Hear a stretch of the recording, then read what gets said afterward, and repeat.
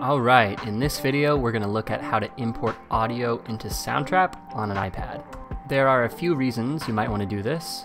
Maybe you've already got something recorded in voice memos, or you have sounds or loops from another program that you want to import into Soundtrap. It's pretty easy.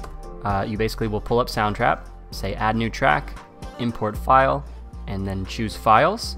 And now let me show you that on the iPad and show you what that looks like. So here I am in Soundtrap, and I can go to add new track. I can say import file, and then I can choose files.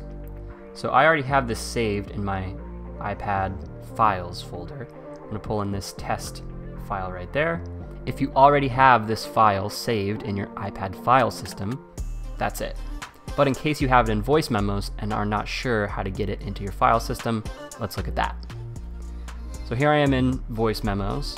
Recently I recorded this little test memo, and if I go up to the top and click this share button, I can share it and say save to files, and then I'll put it in this folder called test folder, hit save, and now it's saved. So once you've saved it to your file system in voice memos, you can come in here, do the same process, add new track, import file, choose files, and then say browse, and then usually it'll show up in your recents folder. You can see recent files right here, and I can select test memo from right there.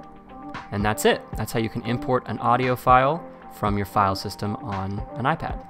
If you found this video helpful, make sure to hit subscribe so you can stay up to date with all our new tutorials and videos.